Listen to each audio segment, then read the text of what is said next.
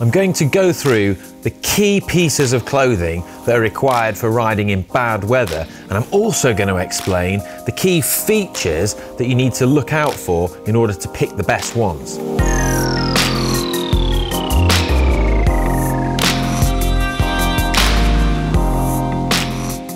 The first bit of kit on our list is bib tights. Now, we all have that one mate who thinks it's cool to ride in shorts whatever the weather, but personally I'm all for comfort and keeping my knees and lower legs warm. So bib tights are great for doing that, and they make you much more comfortable in cold weather.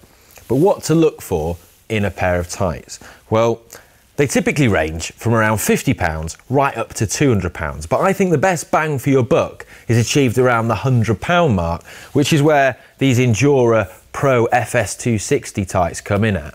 Now, at this price point, you get really good quality materials which feel comfortable against your skin, are breathable, but are also good at stretching, so you get a nice fit. And you also get other good features as well, such as good quality chamois pads, which are comfortable on your bum, and also things like these ankle zips. So these zips are really useful for getting the tights on and off, but also maintaining a good, nice, tight fit around the lower leg. I'd also recommend looking for reflective details, such as these, because they increase your visibility, which is important if you're riding at night or in bad weather.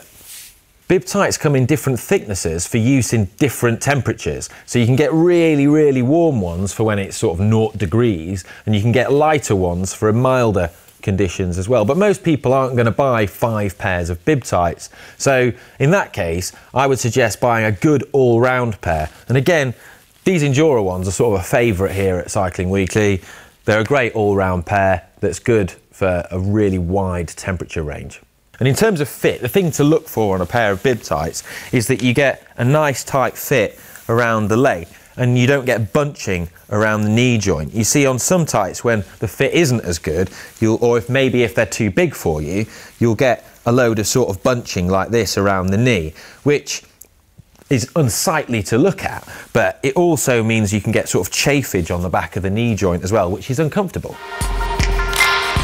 The next piece of kit on our list is a good quality cycling jacket like this Castelli Perfetto I'm wearing here. Now, it's like a normal long sleeve jersey, but it's made from a more sophisticated windproof fabric, which is also highly breathable. And this means that jackets like this are capable of operating in a really wide temperature range, and they're really versatile. The other key feature that they have is that they've actually got a water repellent coating on them as well, meaning that they're more than capable of seeing off rain showers. But because they're quite figure hugging and quite tight, that means that they offer really good insulation even when they get a little bit wet. Now, the great thing about this kind of jacket is that it's tighter fitting than a sort of flappy waterproof jacket. It doesn't quite offer as much waterproof protection, but it's a bit of a trade-off because by being tighter fitting, it's significantly more aerodynamic, which means that if you're racing, it'll save you a lot of energy. But for it to function properly and be aerodynamic, it can't be flapping around, which means you need to get the right size and not have too much excess fabric. So I'd always recommend trying one on before you buy. And if it's figure hugging and fitting you properly, that'll also maximise the fabric's potential to be breathable as well. A good thing to do when you try it on is to assume the position. So don't just stand up like this and expect it to be the right fit, because it's not designed to fit you when you're stood up like this. It's designed to fit you when you're in a riding position. So don't be afraid of looking weird in the shop, but like get down like you're riding your bike and assess the fit that way. And it should give you a nice bit of coverage on the bum, but also you shouldn't have bunching on the tummy or chest area as well. Next, we're going to suggest a packable waterproof jacket. Now, this is the kind of jacket that you can crush up and stuff in your jersey pocket.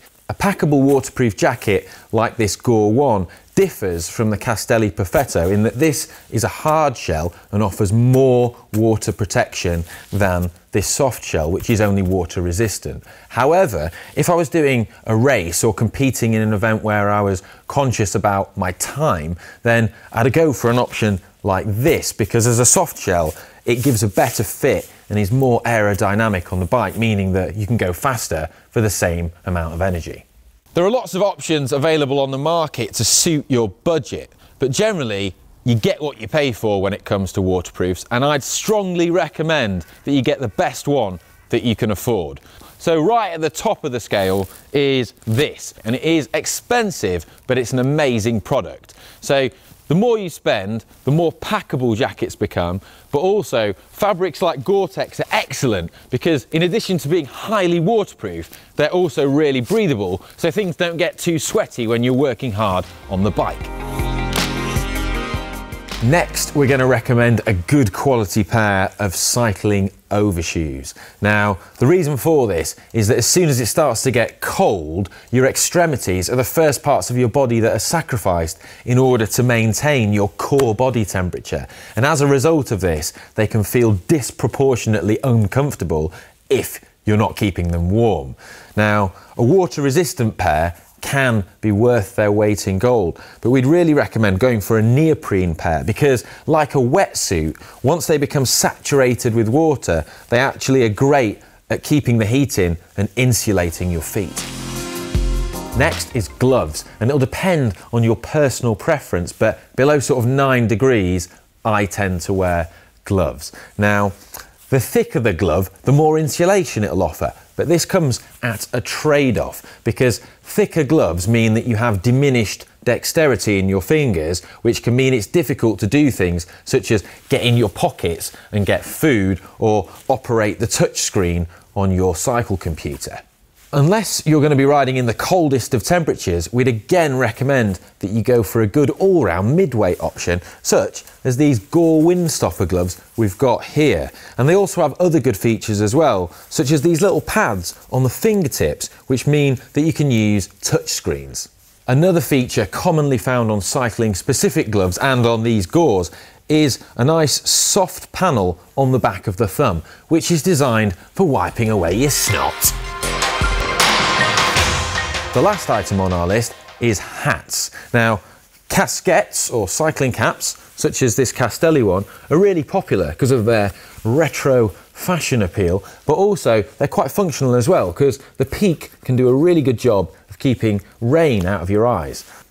But I tend to favour a skull cap because they're a little bit warmer and they also do a great job of keeping your ears warm, and I get cold ears.